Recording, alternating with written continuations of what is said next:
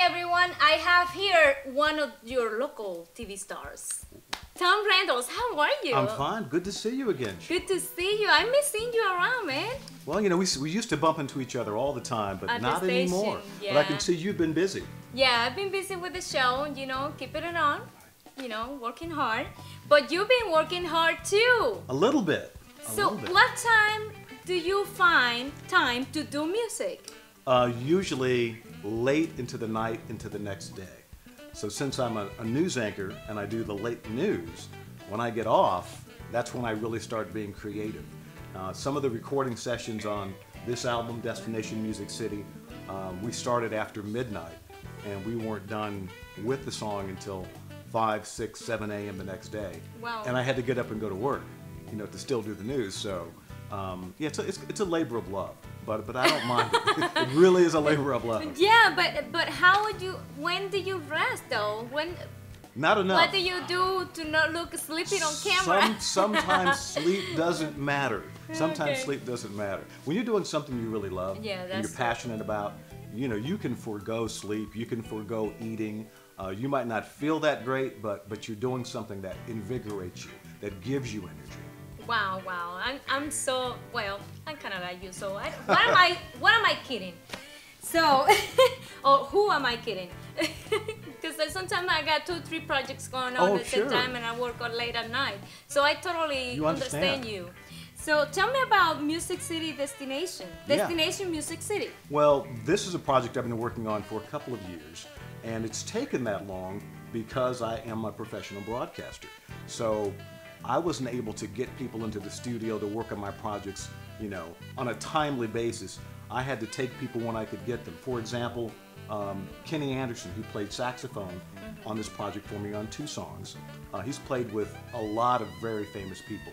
Gloria Estefan, the Miami Sound Machine, Arturo Sandoval, Tower Power. How do you get him to play for you?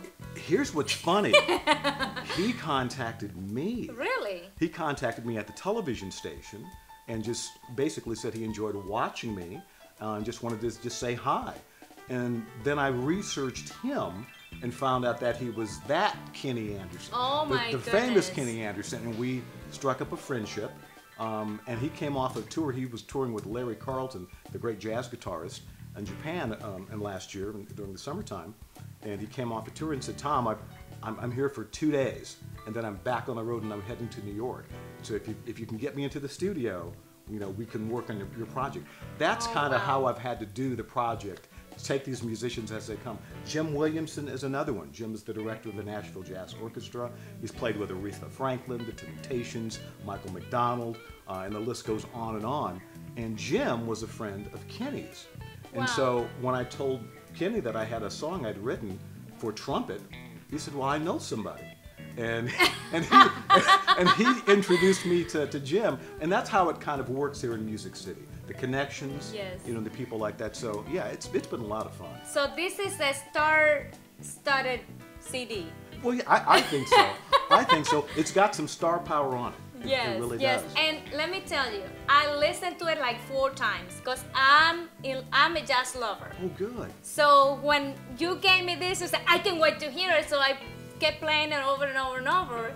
And before this one, you gave me the other one, and I kept playing it over and over and over because it's such a great work. Oh, thank you so much. You're very welcome. I did not pay you to say that, right? No, I truly love jazz. Cuba. Right, of We are course. jazz lovers, so I grew into it, in my country. And here I just keep buying CDs and more jazz, and I listen to jazz a lot of times. It is a type of music genre that touches everybody, and it doesn't matter where you live in the world. Since we're just launching this project, I'm finding out that there are stations already who are playing it in Buenos Aires, in Brazil, over in the UK, and I was up really late last night just corresponding to some of these people to thank them for playing my music and downloading it and experimenting with it. So it's fun. Jazz is fun. And you know what I love about you is that you are not a star that is unreachable. That's right. That I'm very people- approachable. Yeah. I was really like struck when one day I got a text from him and said, "Hey, how you doing?" It was like a very casual hello. So I really love that about you, Well, that thank you're very reachable. I like people. I do. Sometimes it gets me in trouble because, you know, we all have those moments when we might be trying to get some work done. Yeah. And if you're in a public setting, you know what happens. You know, someone wants to come up and say hi. And I love that when people do that. But it happens so often, people will see me and they'll go, "I know you're busy," or "I know you're eating," or "I know." But I just want to say hello. Or "I know you're on the phone, but I just want to say hi." And I am completely fine with that, because you know what? If they did not recognize me, that means they're not watching. Yeah. And if they're not watching, I'm unemployed. So. Yes, they love you. We all love you. So tell me about the Grand Ole Opry. Well, the Grand Ole Opry, that one came out of the blue as well. Pete Fisher, who runs the Grand Ole Opry, contacted me one day and said, "Would you like to play the Grand Ole Opry?" And at first I thought it was a joke. So I looked at the email and I'm like, "The Grand Ole Opry, really?" He's pulling my leg. It's not April 1st. And I called him back and I said, "Well, yes, so tell me more." And he said, "Well, we're going to invite you on one of our bigger nights where we have a bunch of our stars performing, and we have a guest celebrity musician who always plays the Opry. Actor Kevin Costner has done it. Also Steve Martin. Both of those guys are musicians and very accomplished musicians. So when they asked a celebrity musician to come, I was very honored that, number one, Pete put me in the category of being a celebrity, and number two, that he thought my musicianship was good enough to play on the Ryman stage and play the Grand Ole Opry." Wow. So that was kind of scary. I mean, I played with Hank Williams' daughter, Holly Williams. You know, she's country royalty. So to get an opportunity to play with her was quite exciting and scary at the same time. I bet. So when did you make time to do live performances? You know, again, doing this and live performances? People ask me that all the time, and unfortunately, because I work, you know, 4 evening broadcasts a day. I anchor a 5 o'clock newscast, a 6 o'clock newscast, a 6:30 newscast, and a 10 o'clock newscast. And by the time that's over and I'm really kind of done at the station, it's 11 o'clock or after 11 o'clock at night. By the time I'm done with emails and getting things ready for the next day.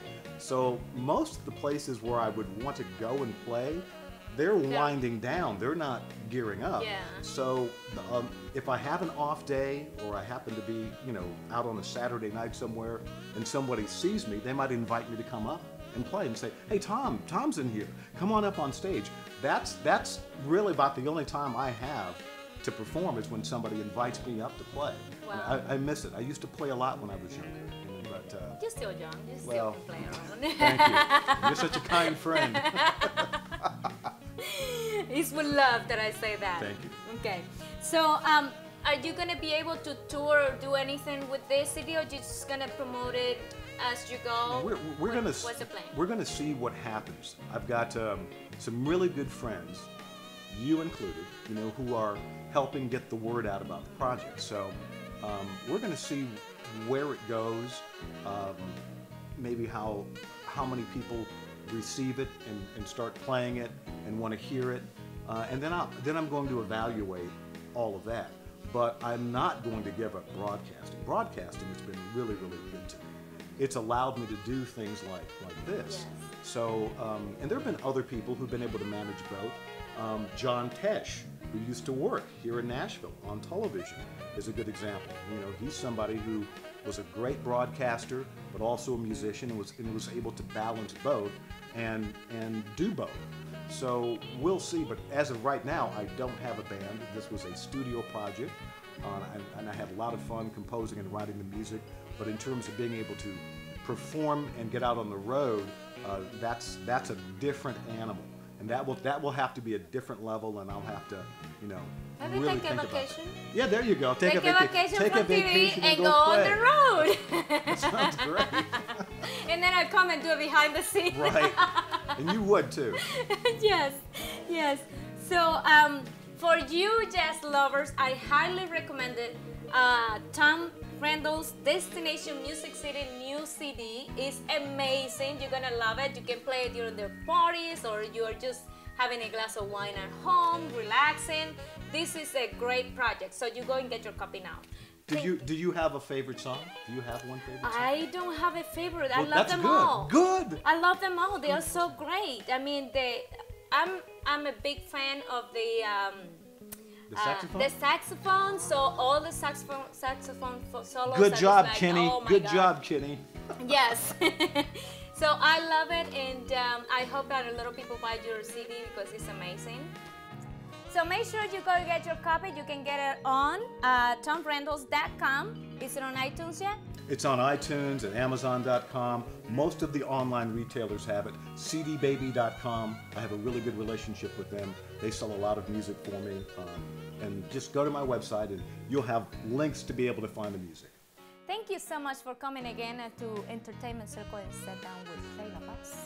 Thank you. The hot Latina in town. You got that right. Yeah, that's too much information from myself to myself. You're a mess.